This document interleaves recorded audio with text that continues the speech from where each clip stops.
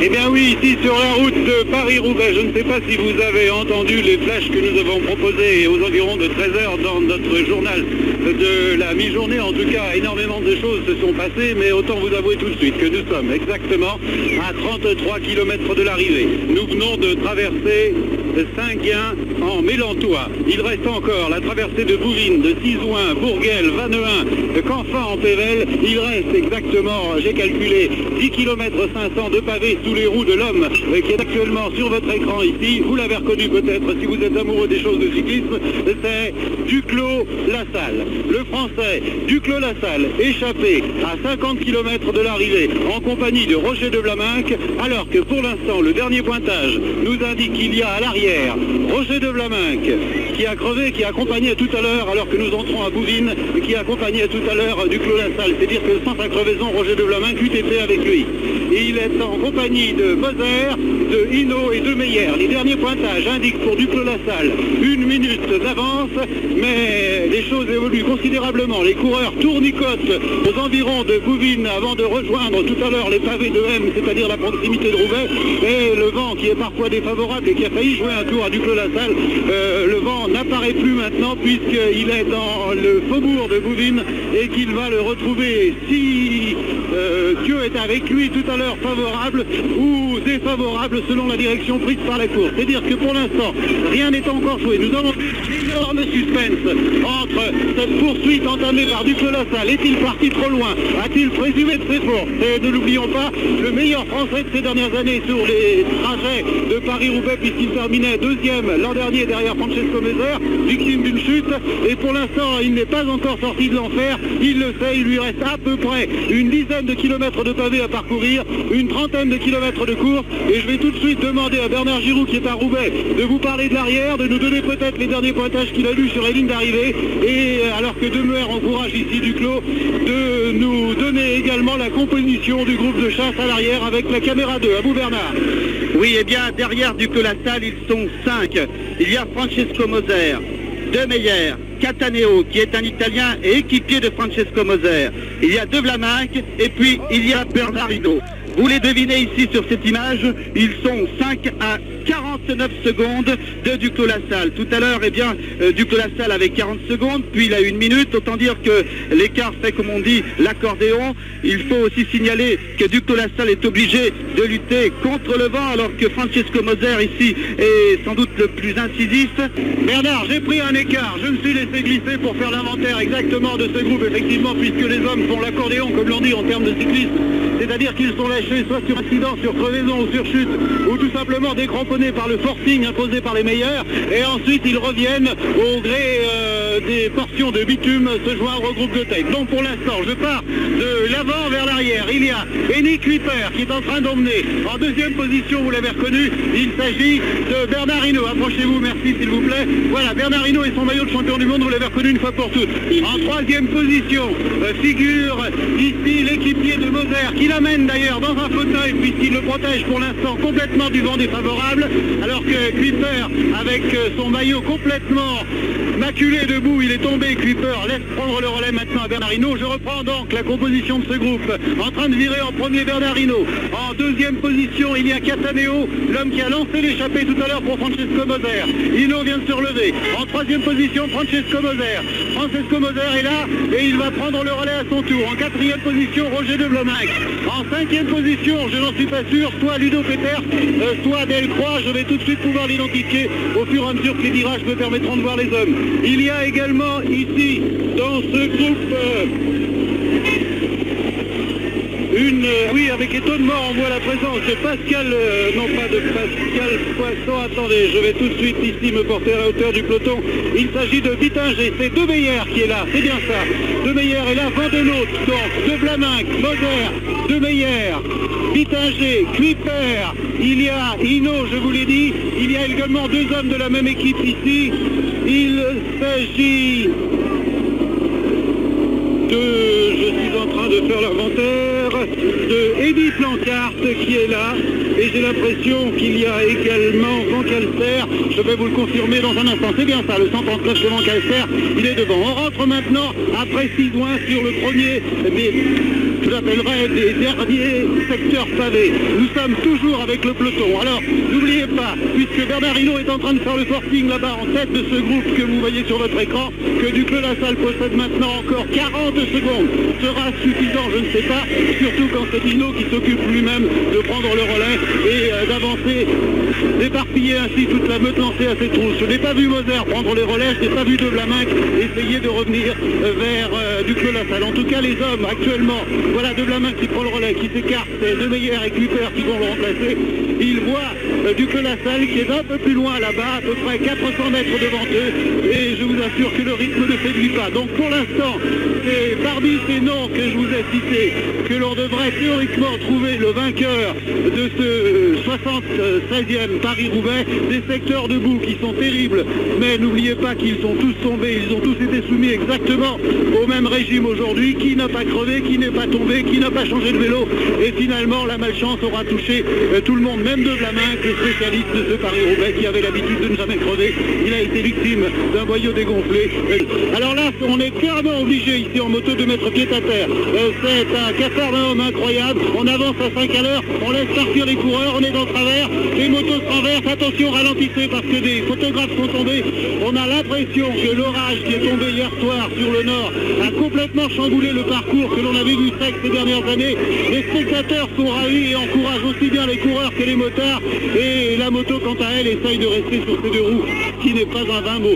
Et saluons en même temps le mérite ici de nos motards qui font des pieds et des mains, façon de parler. Et c'est une belle façon de le dire pour essayer de maintenir l'équilibre. Alors pour l'instant, grâce à l'hélicoptère, vous devez peut-être apercevoir l'écart entre Duclos-Lassalle et le groupe de tête. La moto va pouvoir, maintenant le pavé est sec, revenir vers l'avant et retrouver les hommes de tête. À vous. Et Duclos-Lassalle a fait un véritable forcing dans le dernier secteur pavé. Il a été le plus à l'aise sans doute pour les raisons que je vous expliquais tout à l'heure, c'est-à-dire qu'il est seul et qu'il n'a pas été gêné ni par les motos ni par les voitures, alors que voilà, Duclos-Lassalle victime d'une crevaison là maintenant. Il est à quelques 150 mètres seulement devant le peloton. Duclos-Lassalle vient de repartir. À un instant, un petit peu de frayeur pour le Basco-Béarnais qui a été victime l'an dernier d'une chute alors qu'il était dans le groupe de tête. Une chute qui avait annihilé tous ses espoirs de victoire. Duclos-Lassalle est maintenant reparti, mais il est en point de mire du peloton et sans doute Jean-Michel Le Lion juste devant vous. Le peloton, le voici, on le devine, il est là à quelques coups de pédale de Gilbert Duclos-Lassalle, véritablement malheureux, un petit peu comme l'an dernier. Ça va être bientôt la jonction là, Jean-Michel. Oui, effectivement, et la jonction où certains d'ailleurs ne mettent pas forcément le cœur à l'ouvrage pour aller chercher Duclos-Lassalle, comme pour le saluer après l'effort qu'il vient de réaliser, luttant contre le vent.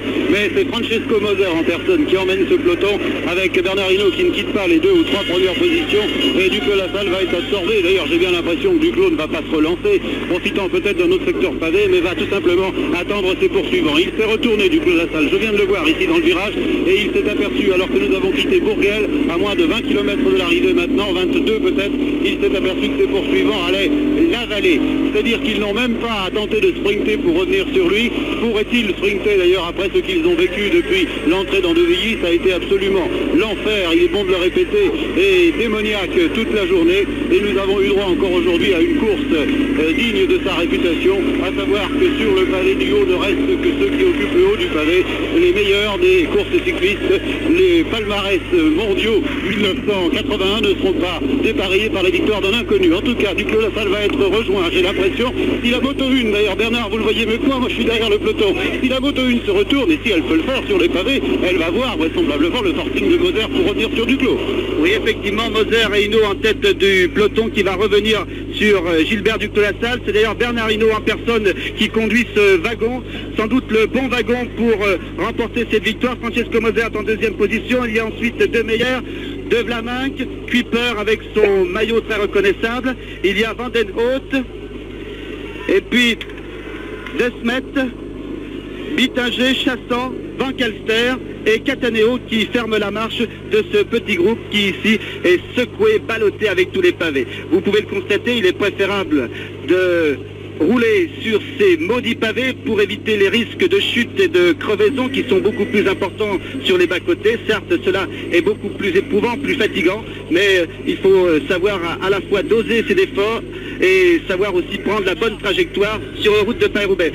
Pour l'instant, c'est toujours Bernard Hinault qui est en tête du peloton, reconnaissable avec son maillot arc-en-ciel. Il entre dans Canfin à Pével. Et à l'entrée de Canfin à Pével, nouveau secteur pavé très long, celui-là, de 1 km 800, extrêmement étroit, pas plus de 2 mètres de large. Les hommes ne peuvent pas prendre les bas-côtés. Pourquoi? Parce qu'ils ne sont absolument pas fréquentables. Il y a de la boue et là, c'est la chute assurée. D'autre part, c'est le risque de crevaison, un peu plus grand sur les côtés, car les gravillons ont été chassés par les pneus des voitures sur les bas-côtés, par le passage des voitures de spectateurs également venus très nombreux, des spectateurs qui se font arroser. Et c'est pour l'instant le directeur sportif de Moser qui reprend sa place ici juste devant nous.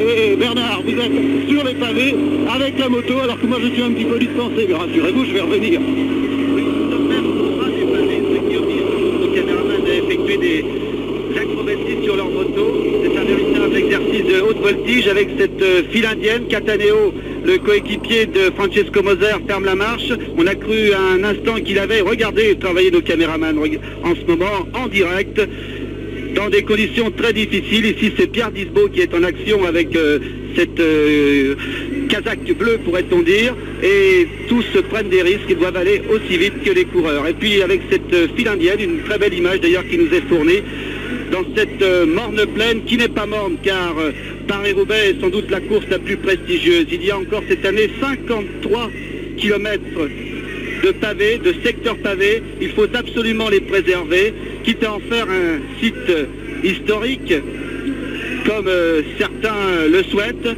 Il faut préserver ces pavés pour sauver Paris-Roubaix qui est menacé. Il semble maintenant que les élus locaux aient abouti dans toutes leurs conversations, leurs discussions pour essayer d'aménager le réseau routier de la région du Nord, et que maintenant, bon bien, le Nord ce n'est plus l'enfer, même si parfois on a une vision un petit peu anachronique, comme ici, comme on vous le disait tout au long des reportages dans les journaux télévisés. Eh bien, en fait, c'est une autre image qui nous est fournie par le Nord, et ces secteurs pavés sont simplement maintenant le cadre d'exploits sportifs qui entre dans la légende des cycles, une légende des cycles très chère à Antoine Blondin. Nous suivons toujours ce petit groupe avec ici Bittinger qui ferme la marche.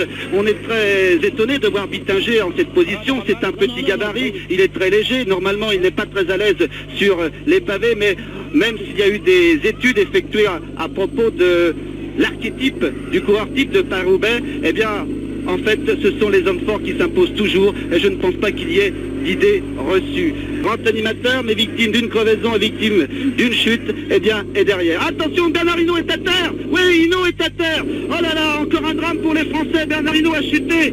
Il a glissé. Il était pourtant en première place, mais il est arrivé sans doute un petit peu trop vite. Ah, il faut repartir maintenant, et sans doute que ses adversaires vont profiter de cette chute de Bernard Hinault. Bernard Hinault qui doit partir maintenant à la poursuite de Vlaminck, de Moser, de Meyer, devant Calster.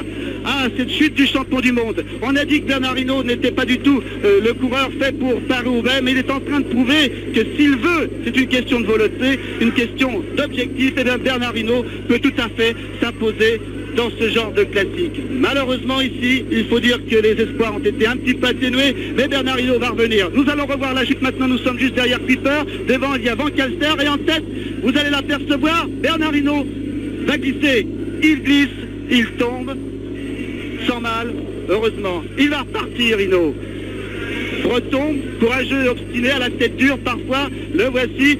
Bernard Hinault repart, et nous allons retrouver maintenant l'image en direct où nous le revoyons en train de rejoindre le groupe. Mais évidemment, ces efforts répétés et ces chutes aussi répétées, eh bien, émoussent un petit peu l'organisme, épuisent et obligent le coureur à puiser dans ses réserves. Et là, Bernard Hinault a dû faire un petit effort, un petit sprint pour revenir. Cela me rappelle un peu une crevaison de Eddy Merckx dont il avait été victime à quelques kilomètres de l'arrivée. Eddy Merckx avait fait un gros effort. Oui, Jean-Michel Leliot, après vous avoir perdu, nous vous retrouvons. Mais là, nous avons vécu quand même des minutes très intenses. Nous retrouvons aussi Bernard Hinault dans le groupe de tête. À vous, Jean-Michel. Non, c'est juste pour vous dire, je vais tout de suite vous rendre l'antenne parce que je n'ai pas encore rejoint la tête, que lâcher irrémédiablement Cataneo et Duclos-Lassalle que je suis en train de doubler. Ils sont pour l'instant à la queue des voitures qui suivent le peloton. Je ne pense pas qu'ils puissent revenir. C'est Duclos-Lassalle qui fait le travail et Cataneo ne bouge pas. L'équipier de Moser, Pour l'instant, Moser se retrouve quant à lui seul également. Et je regarde Duclos-Lassalle en le doublant. Je n'ai pas vu de traces de chute. Et il va peut-être profiter de ce final pour pouvoir revenir. Je ne sais pas, il est follement applaudi. Regardez-le. Allez, Gilbert, allez, tu vas revenir. Allez, avec Cataneo. Et il faut dire que l'effort qu'a fait Gilbert Duclos-Lassalle est terrible, puisque l'écart se creuse maintenant. Et j'ai bien l'impression, Michel, que Duclos-Lassalle a été irrémédiablement lâché. Alors maintenant, je repars vers le... Alors Bernard Hinault, qui ici est avec son directeur sportif Thierry Guimard, doit sans doute aussi demander conseil. Et nous retrouvons Jean-Michel Leliot juste derrière Bernard Hinault sans doute. Oui, effectivement, voilà, je suis à côté de Bernard Hinault et de Cyril Guimard en conversation avec les deux hommes pour l'instant, Cyril Guimard et Bernard Hinault. Je vais demander comment ça va se passer pour Cyril Guimard, comment ça va se passer, ça va être difficile là. Vous croyez au sprint sur la piste maintenant ou qu'il va encore se passer quelque chose, Cyril? Je crois que ça va être difficile maintenant, je crois qu'on risque d'aller vers une arrivée au sprint à 6. Alors une arrivée au sprint à 6, vous avez un petit favori dans tout? Tout dépend comment ça peut se passer. Maintenant, il y a pratiquement tous les coureurs vont vite et de Vlaming a l'avantage d'avoir un équipier. Oui, et on dit aussi que De Meyer est l'un des plus rapides en cas d'arrivée. Le tout, ce sera la fraîcheur qui jouera. Et attention, on est dans le dernier secteur pavé maintenant. Est-ce qu'il ne va pas se passer quelque chose? Voilà, Bernard Hinault qui a pris les devants, qui profite que la route est un petit peu plus bitumée ici maintenant dans les virages et que les coureurs ont beaucoup moins de risques à prendre. Donc Bernard Hinault qui veut éviter le sprint, fait le forcing. Kuiper est en train de se battre là-bas. Regardez Hinault devant. C'est fantastique comment il essaye de lâcher ses adversaires sur les pavés et au train. Ce sera difficile. Kuiper prend sa roue, Moser prend sa roue également. En troisième position, j'aperçois De Meyer.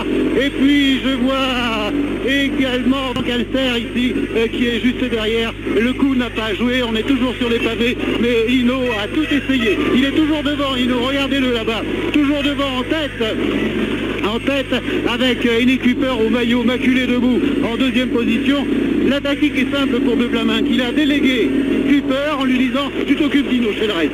Et voilà ce qui se passe, c'est-à-dire que De Vlaminck est en train tranquillement de préparer son sprint, si sprint il y aura tout à l'heure, et Kuiper est chargé de surveiller les attaques des adversaires. Alors toujours Hinault sur les pavés, avec maintenant 2 mètres d'avance, mais Moser ne quitte absolument pas sa roue, en deuxième position. C'est un sprint entamé pratiquement à 10 km de l'arrivée, c'est fantastique, il nous reste 6 km, on est sur les pavés de Chiraing, des pavés qui sont un peu plus humains que les autres, puisque ceux-là sont pourvus, comme vous le voyez sur votre écran ici, sont pourvus d'une légère bande sur la gauche, bitumée, et qui permet aux coureurs d'oublier un peu les tressautements auxquels ils ont été soumis depuis maintenant près de 3 heures. Toujours Hinault qui fait le forcing, follement encouragé, les gens écoutent les radios, sont au courant exactement de la composition du groupe de tête et portent leurs applaudissements s'ils sont belges ou français à ceux qu'ils ont décidé d'applaudir dans les derniers kilomètres. Pour l'instant, toujours Hinault a un forcing de 2 km, c'est fantastique, et toujours Kuiper dans sa roue, alors que Moser est en troisième position. De Vlaminck, quant à lui, attend tout simplement en avant-dernière position, et il est serein De Vlaminck, car il sait que Kuiper est là pour le protéger. Voilà, Hinault s'est relevé, on va quant à nous essayer de s'approcher un petit peu plus des coureurs pour voir s'il y a un signe caractéristique dans la pédalée par exemple ne pourrait pas nous indiquer une certaine facile.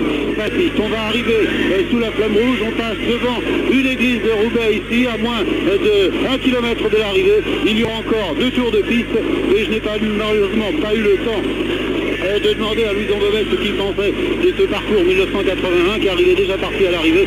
Nous l'aurons peut-être tout à l'heure si le temps nous est donné à l'arrivée pour savoir exactement ce qu'il pense de cette course démoniaque. Voilà, Kuiper s'est replacé, il a relancé ici le braquet.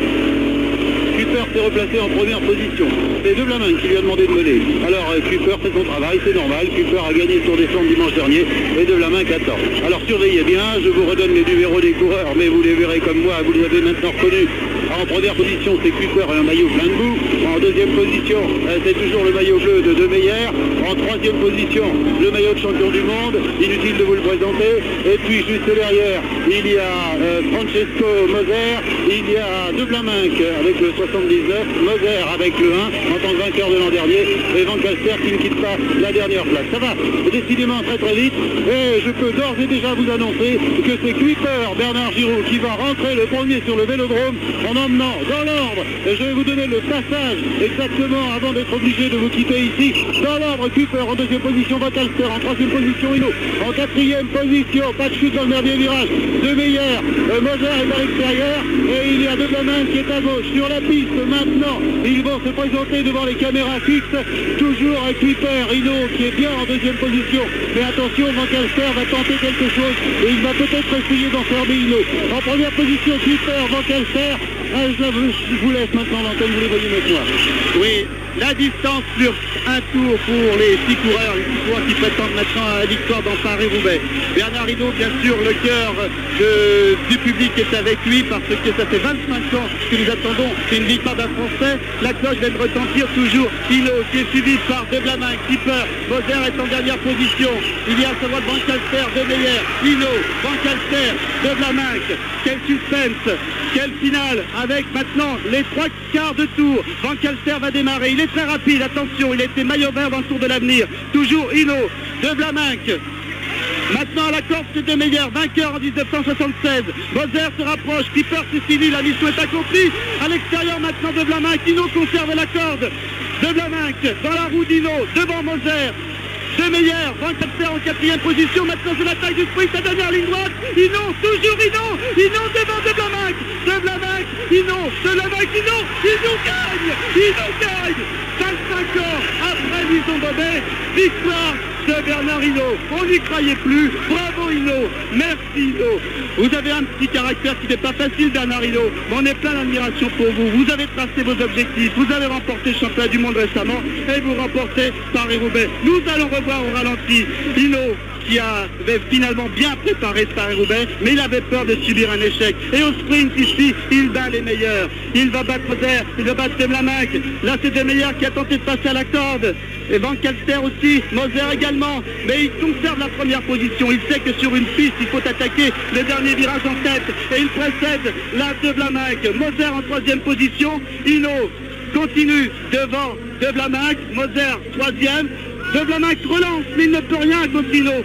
C'est la dernière ligne droite, la bonne ligne droite, celle qui mène à la victoire. 25 ans après Louison Bobet, Hinault, le Breton lui aussi, triomphe ici sur la piste de Roubaix. Deuxième De Blamin, troisième Moser, quatrième De Meyer, cinquième Van Calster, sixième Cooper.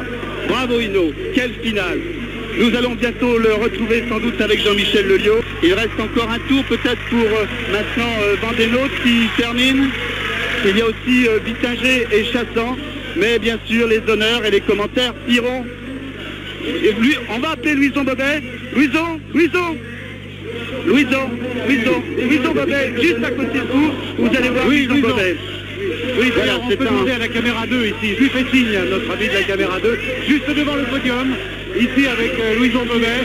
Voilà, merci. Louison, une question, alors déçu de ne plus être le dernier Français, totalement idiot de ne pas être fou de joie, car j'ai assisté à un final fabuleux. Il est tombé, il a crevé, il a roulé des kilomètres entiers sans se retourner, et le sprint qu'il a fait a démontré la puissance et la fraîcheur qu'elle avait encore à l'arrivée. Est-ce qu'un Paris-Roubaix 1981 ressemble un petit peu à ceux que vous avez vécu et couru? Je voulais vous le dire, j'ai pas du tout été impressionné par les pavés épouvantables que vous dénonciez souvent. Absolument pas, pour moi c'est les mêmes pavés qu'il y a 25 ans. Mais ils sont quand même épouvantables. Ils existent toujours, oui. Enfin, quelle joie pour les Français et pour les Bretons. Alors on dira l'avant-dernier vainqueur de Paris-Roubaix maintenant de Louison Bobet. On ne dira plus rien là. Merci Louison. Je vais quant à moi essayer de retrouver Bernard Hinault dès qu'il arrivera sur le podium ici et qu'il aura... Oh, il est entouré par la Meuse, là-bas vous vous en doutez. On pourrait peut-être poser une petite question, Bernard Giraud, au studio à Paris, pour savoir exactement combien de temps il nous reste, de façon à ce que nous puissions soit attendre l'arrivée de Bernard Hinault ici, et vous proposer quand même les derniers mots. Oui, voilà, il nous reste encore 5 minutes, me dit-on, depuis la régie à Paris. Bernard Hinault, qui est très entouré, c'est la bousculade. Bien sûr, cette photo, elle est historique. 25 ans après, je le rappelle, une fois de plus, 25 ans qu'un Français n'avait pas remporté Paris-Roubaix. Autant dire que...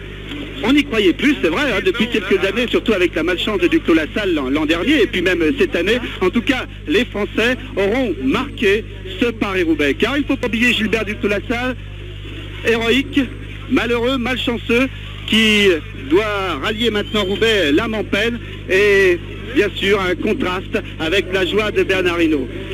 Il ne paraît pas très éprouvé, bien sûr, il a le visage recouvert de poussière, il s'est un petit peu rafraîchi. Le voici, Bernard Hinault. Jean-Michel, il va arriver près de vous et vous allez recueillir la joie du champion du monde. Il manquait cette classique à son palmarès, et bien maintenant il l'a, un palmarès prestigieux. Voilà Bernard Hinault qui va monter sur le podium pour recevoir la gerbe traditionnelle embrassée par Louison Bobet. Les deux derniers vainqueurs se saluent. La Bretagne est ici en fête. Il va recevoir donc la gerbe traditionnelle et pouvoir converser avec vous, Jean-Michel et pourquoi pas même Louison Bobet. Bernard, vous n'aimez toujours pas Paris-Roubaix? Oh non, parce que quand je vois le nombre de coups que j'ai fait aujourd'hui, et réussir à gagner quand même, je crois que j'y croyais même plus trop un bout d'un certain temps. Hein. Mais alors une victoire, ça déface pas toutes les défaillances, non pas les défaillances, mais tous les incidents que vous avez eus. Vous ne pensez plus qu'à la joie, non? On a la joie bien sûr, mais il y a quand même les chutes et je crois que ça marche quand même un peu. Hein. On a eu peur pour vous au moment du sprint, Bernard, parce qu'il y avait des garçons rapides, il y avait Van Calster, il y avait Clipper qui était avec Devlamin qui pouvait jouer la course d'équipe, et on s'est dit, ah c'est pas comme Alain Gaudret, ça il faut pas emmener le 12 ans, il faut jouer tactique, c'est ce que vous avez fait. Oui, mais j'ai pas emmené le 12 ans, j'ai emmené le 13, j'ai essayé, au premier tour j'ai mis 14, j'ai vu que ça aurait été un petit peu juste, alors j'ai mis le 13 et là bon bah je l'ai emmené assez loin en sachant très bien que si jamais j'emmenais moi, c'était beaucoup plus difficile de remonter, surtout que le vent était quand même un peu mal placé. Vous avez tout essayé dans le dernier secteur pavé, celui qui précédait l'arrivée, un forcing terrible, on a vu un relais de 2 km, ça a été fantastique. Effectivement, et à la sortie du relais, je suis tombé par la faute d'un chien. Alors, Bernard, est-ce que vous êtes papa pour la deuxième fois? Ben, j'ai pas téléphoné encore, mais ce matin il n'y avait rien. Ah, peut-être en même temps, un deuxième enfant et une belle victoire. C'est l'une de celles qui vous fait le plus plaisir pour répondre à la question habituelle? Bon, elle me fait plaisir bien sûr, mais elle ne fait pas plus plaisir qu'une autre. Hein. Je crois qu'une classique c'est une classique et à chaque fois c'est toujours une victoire et une victoire c'est toujours une grande joie. Qu'est-ce qui fait gagner Bernard Hinault? Pourquoi cette hargne, cette rage de vaincre et pas d'autre mot? C'est la volonté de gagner, de bien réussir dans la carrière que j'ai commencé depuis un certain temps. Vous pouvez continuer, ça marche bien pour vous. Hein. Merci Bernard. À vous Bernard. Merci Bernard Hinault. Je crois que nos confrères de l'Eurovision attendent également Bernard Hinault pour effectuer leur interview. Premier, Hinault, heureux, qui salue la foule et qui reçoit l'ovation qu'il mérite. Deuxième, Devlaminck. Troisième, Moser. Quatrième, De Meyer. Cinquième, Van Calster. Sixième, Clipper. C'était un Paris-Roubaix historique. Ici, Roubaix, bien sûr, sur la piste. À vous, Paris.